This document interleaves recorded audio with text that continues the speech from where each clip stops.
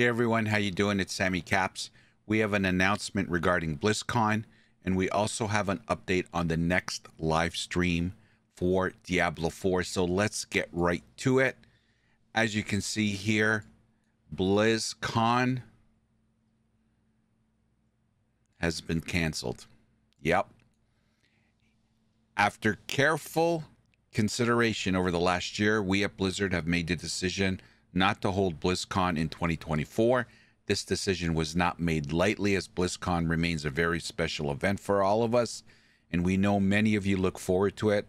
While we're approaching this year differently, and as we have explored different event formats in the past, rest assured that we're just excited as ever to bring BlizzCon back in future years. Now, just a little side note here, 2023 was the first BlizzCon after 4 years of absence, and of course everyone knows why. That was because of the global pandemic and other reasons, but the pandemic was the major contributor. So BlizzCon didn't happen for 4 years until 2023, and rumor has it, when you look into it, 2023 BlizzCon was actually a rush job. They literally announced it, put it together in 6 months.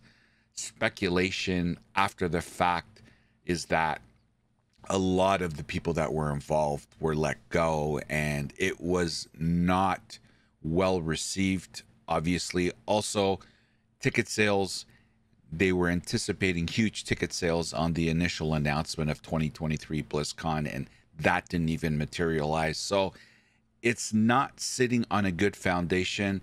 So it's not a surprise, having experienced what they experienced in 2023, that they've canceled 2024. Over the next few months, we'll be sharing more details about our launches coming later this year, including World of Warcraft, The War Within, Diablo 4's first expansion, Vessel of Hatred.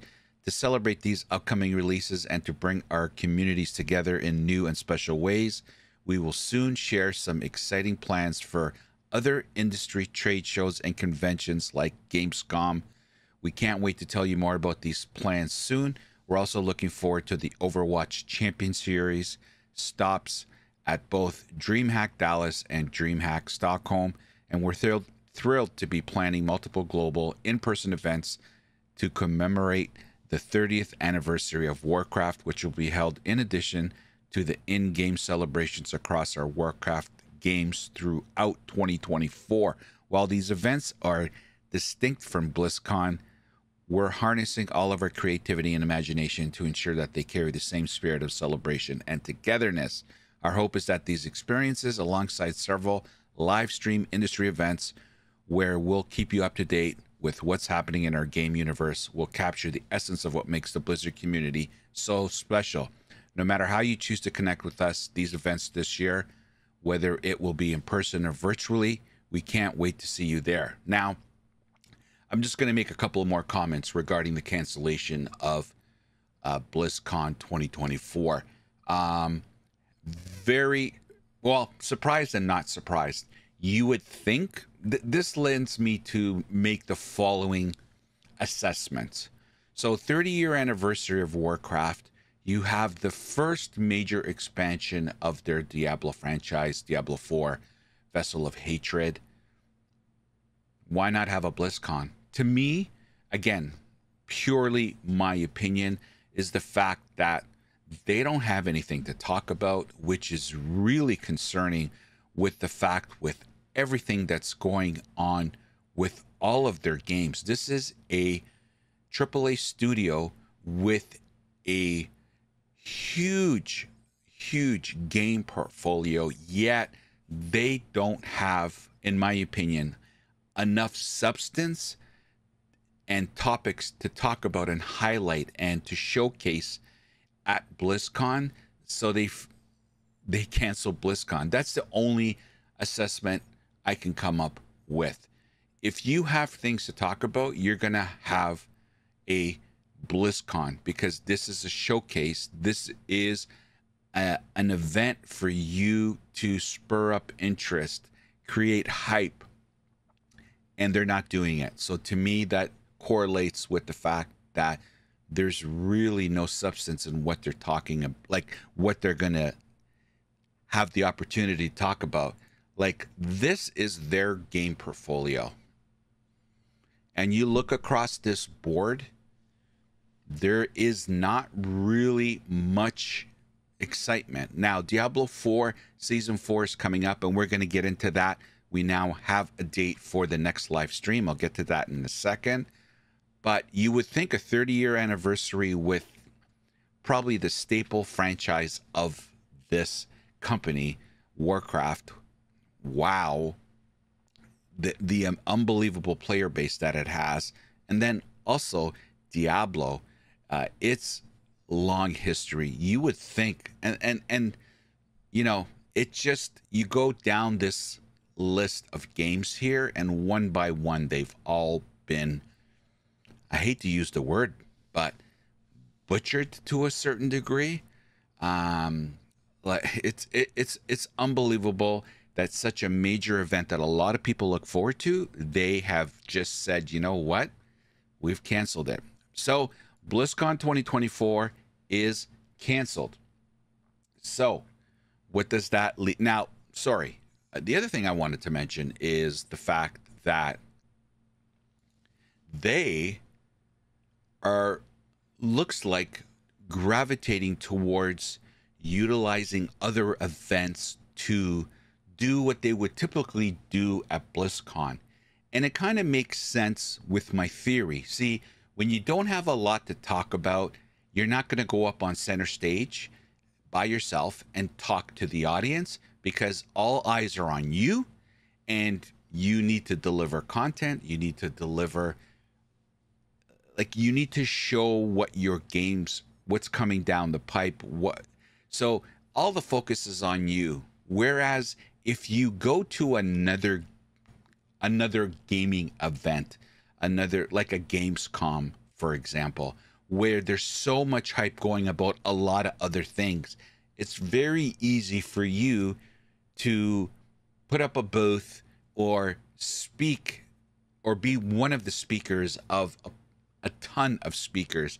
So you're just grabbing the limelight for a little bit, and then the limelight is also off of you when you're not up on stage. So it allows the opportunity for someone with not a lot of content, not a lot of announcements, to get in, say their piece, and get out. And there's no discussion around, oh my God, that's it, because its focus is only on you, like at BlizzCon. So it makes sense. They're going to go to other gaming events, showcases, say what they want to say, and get out of the limelight, and the limelight's not on them anymore. But that comes with pros and cons. The pro is what I just said. You can get your message across, and you choose what you want to highlight, and then you're kind of out of the limelight because there's other stuff going on. Whereas the con is people can forget you because you are part of a huge lineup. So however you see it, bottom line is, I'm sure there's going to be a lot of people that are upset the fact that BlizzCon is has been canceled. A lot of people look forward to it. It's a way for them to get together with other players that they play with, whatever Blizzard game you play. It's an avenue for you to hook up with your online buddies. That's not going to happen. And then, of course, BlizzCon has always been in the past where we look forward to major announcements, updates to the games, new releases. It really is a showcase, and it hasn't been that for a very, very long time, and that's disappointing in itself as well. But anyway, BlizzCon 2024 canceled. I'll be honest with you, I don't think we're going to see any more BlizzCons. My personal opinion, only time will tell. Okay, now, regarding its one franchise that has a new season coming up, and that is Diablo 4. So we know season 4 is coming, on May 14th. And as I stated in my last video, we heard through X that there was going to be an announcement this week about when the live stream for Season 4 update is going to be and the PTR. Well, here we go. As promised, we did get it today. And tune in to our next developer update, and it's May 2nd, so 12 days before the Season 4 launch. And this is what they said. Our next developer update begins on May 2nd at 11 a.m. Pacific Daylight Time, and we'll give you a look into what the team has in store for launch of Season 4, along with system features, balance updates, and learnings from our recent PTR period. Join Associate Director of Community Adam Fletcher, Associate Game Director Joseph Piopura, Lead Class Designer Adam Jackson, Lead Live Game Designer Colin Finner, and Lead Seasons Designer Derek Nunez as they delve into PTR learnings, including tweaks to itemization and system updates. We'll also be taking community questions for us to answer during Q&A at the end of the stream, which they do every live stream or campfire chat. And obviously they tell you to go visit their official stuff. Now, this is going to be very interesting. So it looks like already from the verbiage here that they have done some tweaks, as it says right here, including tweaks to itemization and system updates. So it's going to be very interesting to see whether or not they have taken the feedback serious. And I mentioned on my last video all the things that kind of came to the forefront regarding the PTR from April 2nd to April 9th. So I'm going to be very interested to see how much, if any, changes are done because of the feedback. It's going to be very interesting. We will know after this May 2nd live stream how much they listened and how much they didn't. I'm going to be very interested to see that. And of course, I'm looking forward to the tweaks that they are going to be making for Season 4. I got to say, I've said this in my last video, and I'll say it again on this video.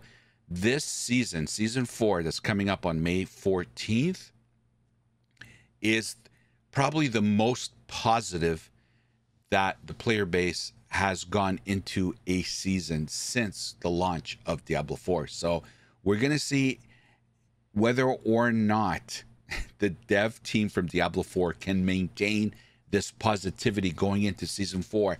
Remember, they have basically derailed all the optimism. They popped the optimism balloon literally every season before Season 4.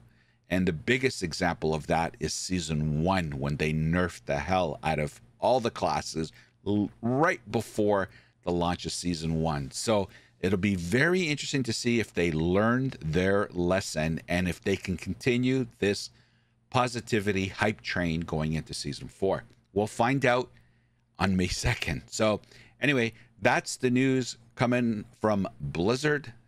BlizzCon 2024 is canceled, and the developer update live stream, we now have a date. It's May 2nd, 12 days before the launch of Season 4.